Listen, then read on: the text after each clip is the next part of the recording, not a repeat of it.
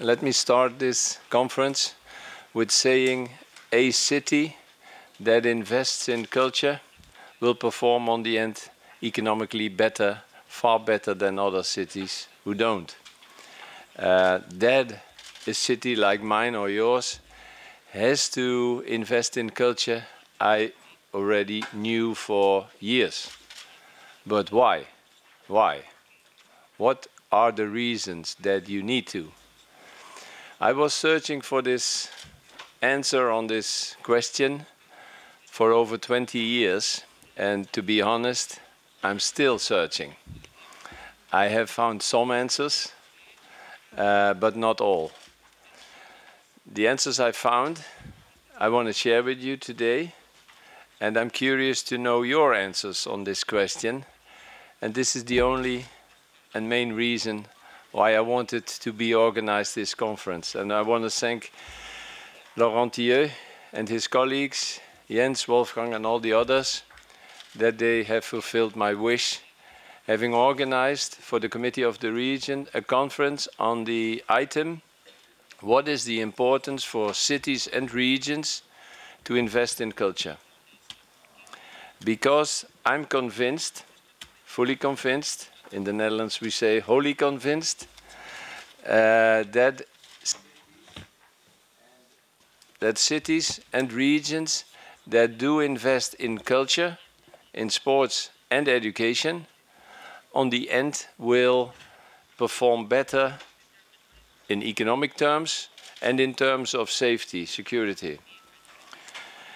This thesis is based on my own experiences, being a mayor for over 30 years, but it is based on several international surveys. 5 words, 5 items, 5 policy sectors: culture, sports, education, economics, and security. If you invest in the first 3, this will promote the last 2. If you do, investing in culture, sports, and education, this does raise employment, does raise the amount of jobs. It raises the security in your cities. And I'm fully aware that a lot of you have written something, or the whole book of Richard Florida, The Rise of the Creative Class of 2002, in which he says, if a city or a region is able to attract the creative class to its city, then this makes the difference. This really makes the difference. It makes the difference why this innovative class with a boundless imagination is bringing into our cities and regions vitality and dynamics. And these vitality and dynamics are crucial for growth in quantity and in quality. It brings in economic terms visitors to our cities and regions. It brings investments, companies and labor forces, well-educated labor forces.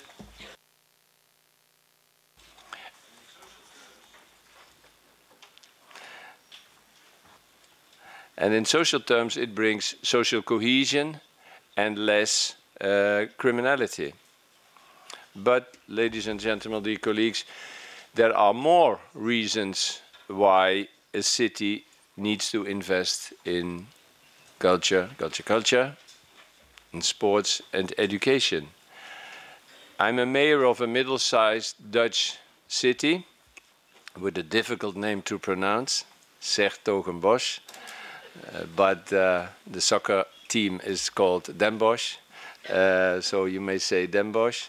It's a city of Hieronymus Bosch, where he has born and died. In 2016 we will commemorate his death for 500 years. But I experienced that if a city is able to let all the youngsters finish their schools, native youngsters and immigrants, then this is the best antidote against unemployment. And if in your city you are able to bring youngsters to sports, this is the best antidote against hanging around, vandalism or criminality.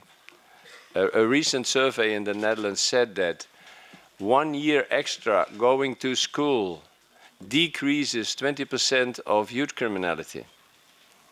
And if a city, thirdly, is bringing kids, youngsters, adults to culture, this is the best antidote against intolerance and disrespect. Simone Milsdochter, who I know for a long time, she's going to perform for you, for us, within half an hour, and she has promised me not to go and walk on our tables, because normally she's on stage. She stated some years ago to me, don't ask the people what investments in culture can bring them, but ask people what it can take away from them. And then her answer was triple. A good book, touching film, a penetrating theater play, a moving poem, a protesting song. These all create doubts.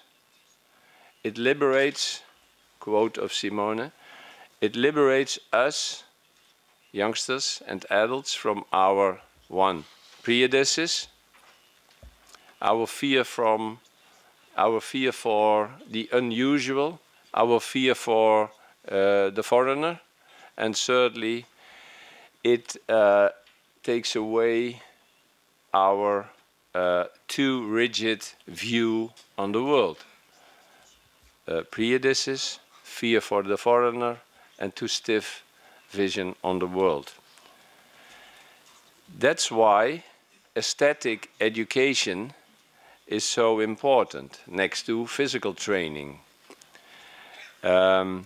Aesthetic education and physical training together bring us to a moral education for our children and for ourselves. In the broader sense of Friedrich Schiller, aesthetic education is not looking to art or culture, but it is the art of living together harmoniously. And this art of living together harmoniously is a skill everyone can learn. And this learning is not stopping when you reach the age of maturity. You can practice it, you must practice it lifelong. 10 days ago, in my city, sociologist, Professor Kees Schuit, he was giving a lecture in the former concentration camp of my city. Concentrationslager Herzogenbusch, concentration camp nearby the city, on the outskirts of the city.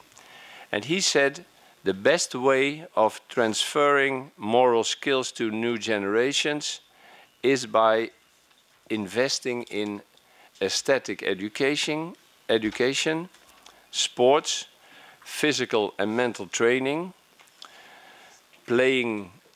acting plays together, making music together. So the best way to deal with other people is learning by doing together sports or culture, and then with these other people you find out that it is possible to overcome the differences between people. And that's why I have asked Tjerk Visser to perform for us at 12 o'clock in the atrium, because he has traveled from Utrecht, the Netherlands, to Istanbul as a student with his caravan, but he didn't have a car. And so he had to hitchhike and ask for a car because he wanted to go with his caravan to Istanbul. And he had to wait some days for 56 hours getting a new car. And then he came in Slovenia, I think, and he was a little bit afraid. I won't tell the end of the story because he must tell, but what it gave to me was that in this Europe of ours, sometimes we are afraid of each other. And what Professor Schuit said 10 days ago, he said, if you make music or you dance together or playing together in Europe with people with different characters and different temper, with different education, with different attitude, skin color, or social background, you will overcome it and you will cooperate harmoniously on the end. Mr. Chair, Mrs. Chair, transferring moral education into moral intelligence, that's the point. Transferring moral education into moral intelligence. Moral education creates courageous people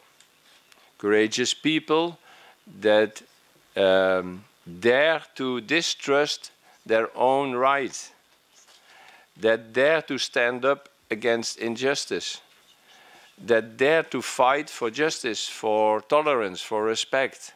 And I think, ladies and gentlemen, that Europe, the European Union, needs courageous citizens and brave politicians to believe in a new positive story about Europe.